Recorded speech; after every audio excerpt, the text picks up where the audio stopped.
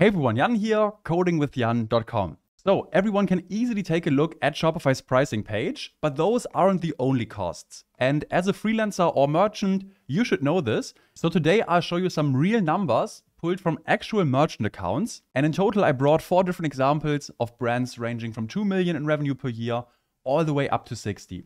So it should be quite interesting. And if you're thinking about moving your own business to Shopify, I would love to help, whether it be with technical questions or giving you a more precise cost estimate. So then just use the link in the description and reach out, and now we can dive right in.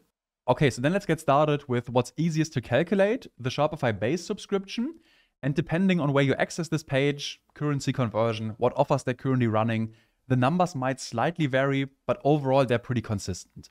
The main difference between the plans lies in technical features, like how many staff accounts you need, or on Plus, you also have access to B2B features or the ability to customize the checkout. So here it depends a little bit on what you need exactly. But revenue-wise, the biggest difference lies in transaction fees because they go down with higher plans. And that means once you hit certain revenue levels, it can actually be cheaper to be on a higher plan because you save more on transactions, which usually makes up the biggest chunk of your Shopify bill. Okay, now for reference, the $2 million per year business is still running on Shopify Grow, and for them it might slowly but surely be time to switch to advanced. But yeah, for now it's simple, they just pay the $79 per month, and all the other brands I'm about to show you are all running on Shopify Plus. And here it's a little more complicated because the base fee starts at $2,300 per month if you commit to a 3-year term. But then under certain circumstances, there's also a variable fee that comes on top. And I just checked on the Shopify Plus pricing page. Here it seems they no longer publicly disclose that. They just mentioned that there is a variable fee, but we have to talk to sales. But the last time I checked, or also for the merchant that I pulled the data from, it's 0.25% on every dollar earned above $800,000 per month. So let me show you this right here. Let's imagine we had a brand doing 9 million per year in revenue. Then monthly, it would come down to 750. And this is below 800,000 per month, so there wouldn't be any variable or additional fees, and therefore their total would just be the 2,300 that we saw on the website. For the brands that I've pulled the data from, let's just look at the first example. They do 14 million per year, so monthly that comes down to roughly 1.1 million, and that is indeed greater than 800,000, but you only pay the variable fee on every dollar above 800,000. So you only pay it on the remaining 366,000. So the variable fee comes down to 900 per month. And therefore this brand is paying 2,300 plus the 900 comes down to roughly 3,200 per month. The same math also applies for the next brand, 32 million per year. That's 2.6 million per month. And that means we pay the variable fee on everything above 800,000. So on 1.8 million, that means an additional 4,000 per month. And then their total comes down to roughly 7,000 per month for the Shopify subscription.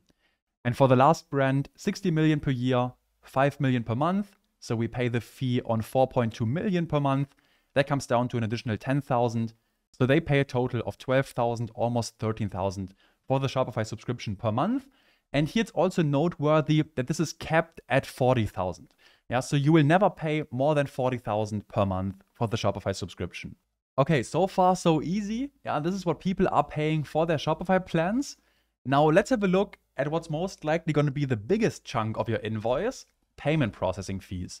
And here I should also say that regardless of where you sell online, you will always have certain payment processing fees. So it's not even a Shopify specific thing. But since it's a very important part of the business and the rates can greatly vary, we have to cover them as well. Now, calculating transaction fees accurately is a little tricky because they actually depend on quite a few things.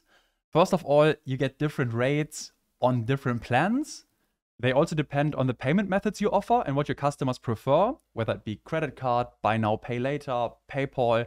So we will mostly focus on credit card payments here. The costs also slightly depend on your average order value because the rates are almost always a mix of a percentage value, but then also a fixed, let's say 30 cents. So if you have a lower average order value, because you might be selling less expensive items, then you might have a ton of orders per month, and then the 30 cents start adding up.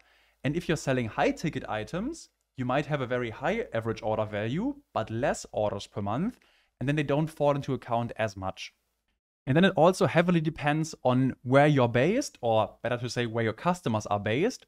Because if we compare this page side by side for, let's say, US and Europe, you can already see that in the US, on the cheapest plan, we get like 2.9% credit card rates, and in Europe, 2.1%.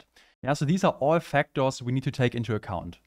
Okay, so what are the brands actually paying that I looked up? The first brand that's making 2 million per year has an average order value of roughly 125, and their average payment processing fee comes down to 2.8%. So then per month, they pay 4,600. The second brand is more high ticket, so their average order value is $700. The average payment processing fee that they get is 1.8%, so that's definitely on the lower end, and they pay roughly 21,000 per month in transaction fees. The next brand, 32 million per year, average order value 715, also high ticket. The average fees come down to 2.2% or 2.25. That means per month they're paying roughly 60,000 in transaction fees. And the last brand, 60 million per year, their average order value is lower, $140 per customer, roughly. And their average processing fee comes down to 2.7% based on all the factors we mentioned. So that means they roughly pay 135,000 per month in transaction fees. Can you imagine this? Like paying 130,000 per month just for payment processing? It is what it is. All right, another important point would be Shopify apps. So most stores have several apps installed. This is also tricky though, because it heavily depends on the technical requirements, like what kind of apps you might need, or legal requirements. So this is very individual.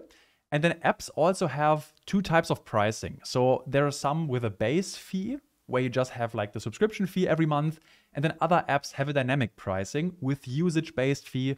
For example, if you send 10,000 emails, it's going to be cheaper than sending 50,000 emails, which makes sense. So for the sake of simplicity, I've decided to only pull the data for the base subscriptions and no dynamic pricing, because it's so individual on a per store basis anyways. Let's take a look. So the first brand is roughly paying $900 per month for all the apps they're using. The second brand is roughly paying $1,000 per month. The third brand is paying $1,900 per month, and the last one, $1,200. Yeah, so this also shows that app fees are not directly correlated to revenue, or not necessarily at least, because the $60 million per year brand pays $1,200, while this $2 million per year brand pays $900. All right, and with that, we're almost at the end. Of course, there are also going to be some other expenses, maybe like a domain, 10, 20 bucks a month, which I think we can neglect at this point. Or Shopify theme, if you migrate to Shopify, one-time fee between $300 and $500. Ongoing development could be interesting, but it's also very individual, depending on your technical needs, depending on complexity, and how much you need to customize. So typical freelance rates range from beginners, 30 to 45 an hour, intermediate, 60 per hour, and then advanced and agencies, definitely above 100 per hour. So this can also add up, but it might also be a requirement for your business to operate. So the costs here are going to be very individual depending on the complexity of your business. All right, and that's it for this quick overview. Hope you found this insightful. And on this last slide here, I've also added up the totals for you just for convenience.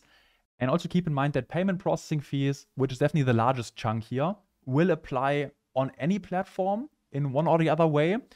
And also all the brands I've listed here are still happy on Shopify. Yeah, they're happy to pay the subscription fees.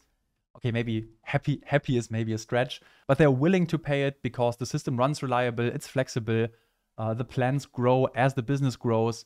And I'm also still actively recommending Shopify because I genuinely believe in the product.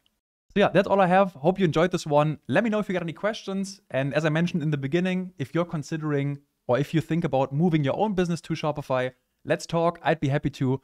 And I wish you an amazing rest of your day. I'll catch you later.